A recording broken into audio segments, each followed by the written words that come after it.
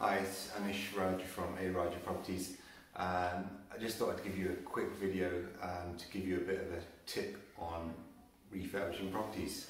So this won't take long, but I thought it's useful for you to know what I do, and hopefully this will come in handy for you as well. So if you're renovating a house and you're putting in new carpets or new floors and new carpets are involved, what I'd recommend is that you tell your carpet fitter to leave some offcuts and put them at the front entrance to the house and also to any other exits. So if you've got a kitchen door or a door to the garden from a dining room, use the offcuts and use them as mats, so that when people come to do viewings, either when you're selling the house or when you're looking to rent out the house, people don't all just trample over the floors. You know, you might have put new laminate floor down or new carpets down, and you don't necessarily want the new carpets to be ruined by people trampling all over them, especially if it's wet outside.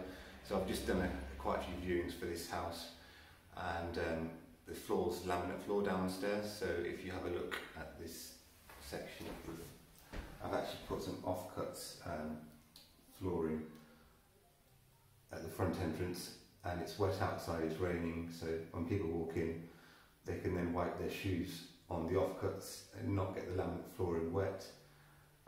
So I've done the same sort of thing on the other exit. So I'll just stop the video and redirect the video. So this is the second reception room, dining room. As you can see, there's a patio door that goes to the garden.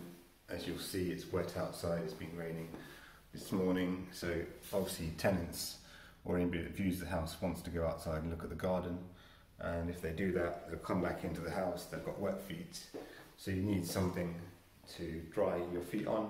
So always use offcuts as a mat, and then that way your laminate flooring or your proper floor underneath the mat will stay clean.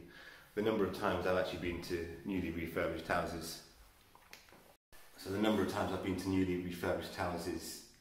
where they're either renting out the house or looking to sell it on, and the owner hasn't thought about that. It just astounds me, really. They just don't think about these things properly. So that's the level of detail that I go into. So if you ever use my services, either to renovate your house or to rent out your house, and there's some project management involved, that's the kind of detail that I'll go into. So I hope you'll find that useful and take that on board to your next project. Thanks for watching, and feel free to like and share this video. Thanks, bye.